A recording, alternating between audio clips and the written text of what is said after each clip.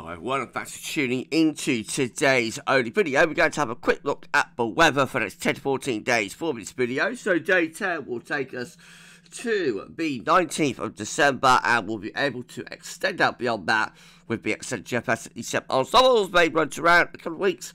Of course, we'll have a look at CFS V2 at the end of the video for the next 4 weeks. Gets us into a new year. I'll get time of that for you right now. So you're going to start off with the latest wind flow map from earth-and-old-school.net. Show that once again, low pressure is in control and in the ascendancy of the weather today, with centre just to the west of Scotland and Ireland. Winds coming from off the Atlantic, so wet, windy once again, but at least it's mild, with the air once more originating from a long way southwards. Central temperature is sitting now at 7.3, 2.7 degrees above 61 to 99 average, and that is provisional to yesterday, to the 8th of December. So, sorry everyone, these were GFS upper air temperature and precipitation ensembles for the next couple of weeks. We're at London today. The red line is third year upper air temperature actual London, starting off above average with the upper air temperatures at the moment and keeping them above average for the next week.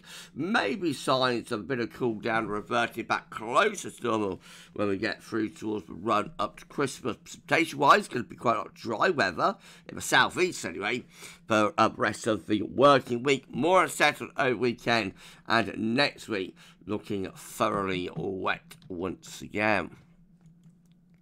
Temperature anomalies for the next 5 days up to the 14th of December, going out substantially above average in those red shaded colours, and the 10 to 14 days also coming out above average, but only just, so not as mild maybe in the third week of December compared to like the next few days.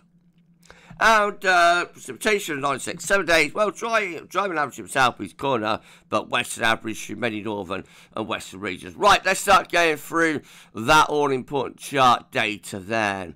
And we are going to start off with the UK Met Euro run first of all. So low pressure to the west of Scotland midday on Friday, keeping those westerly winds going. Into the weekend, long fetch southwesterly, so very mild, but also looking pretty wet and windy. And we keep those west-southwest winds going all the way up to next Tuesday. One low clears out to the east of Scotland. Little transient ridge, our next low is out there in the middle of the North Atlantic. Has our name on it, and will bring further wet and windy weather, I think, most certainly, if we could go on any further.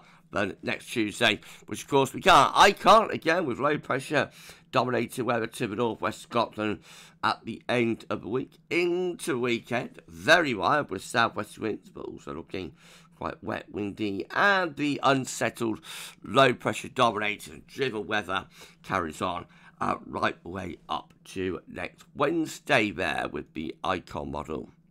The KMA looks like this, so once more low pressure is in the ascendancy through weekend into next week. As we run up towards Christmas, just a bit of a hint, maybe some higher pressure starting to get going across northern and western Europe. But even then, low pressure, it's not really stopping. So that gets 21st December, still with low pressure in control. Higher pressure to our south and also to our east, but still the onslaught pattern goes on. And then what about GFS? Well, again, low pressure is in control to the northwest Scotland on Friday, bringing lots of unsettled conditions with it. Into weekend and next week, southwesterlies continue, so very mild, but also often wet and windy. And we move on into the third week of December, and low pressure again is dominating and it's in control. That looks completely thoroughly wet, windy there around day 10. Dare I say it, even stormy. Maybe that's the 19th of December. That came off. Could that be a named storm? Well, it's a possibility because 10 days away, so very, very long way off.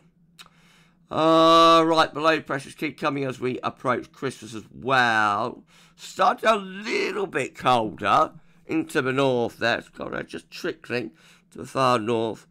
And another deep low coming in here for the eve of Christmas Eve. Blimey. And as that one gets out of the way, that starts to bring some cold air into the north again. So, get to Christmas Eve, Christmas Day, just a little bit of a cold snap. Blink and you miss it. And by Christmas Day, midday Christmas Day, looks like that, the next area of low pressure about to bring more wet, windy weather in with it. Well, if you enjoyed the video, please like, share, subscribe. Make sure everyone for doing that. Why don't drop a comment? Let's know what's going on. It's all my videos content. And don't forget to tell friends about GavsWeatherVids and get subscribe too. Thanks so everyone for doing that. Right, okay, moving on then. GM.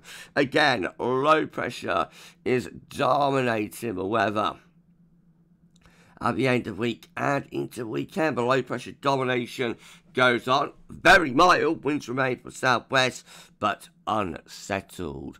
And we carry on moving up towards daytime. So just signs of some higher pressure building up from the south then. But I think only briefly and transiently by day 10 itself, the next area of low bring more wet weather with it. I remember ECM rounding it all off looking like this. So again, it's low pressure with further wet, windy weather for the weekend and into next week as well. By the middle of next week, a little bit of transient ridge trying to build to the south. That's going to be pushed aside, I think, by at day 9 and 10. That area of low. And that one is also bringing further wet and windy weather in with it. Oh dear, all the models are really singing from the same hymn sheet today, aren't they? Reasonable precipitation forecast based on the ECM midnight run. You'll see further bouts of rain coming and going. Not too much on next few days in the south and southeast, but lots in the north and in the west, and thoroughly wet in the south there by day 10. And these are on the table within the ECM ensemble today for day 10 from ECM today. And this gets us to 19% of December. So 16 members of the ECM ensembles. Flats, pancake, low pressure, bringing unsettled conditions in from off the Atlantic. But then we have got 13 with some ridging over the country, bringing something a little bit drier. And then we've got 11 high pressure ridging from the Azores up towards Scandinavia and northern parts of Europe. That's perhaps a little bit more settled and could be a bit cooler if winds come in from off continent. We have got 6 with high pressure over top of the country, dominating the weather. And then we've got 5 with low pressure still in control for the Atlantic. So really it's a mixed bag actually, isn't it? More anticyclonic options than I was expecting to see there, to be honest. So we might be seeing high pressure building for day 10. In 2 time, these are the options that we've got. It'll get us to be 24% which could see, and 21 members of the east south with low pressure to our north and west. They look unsettled.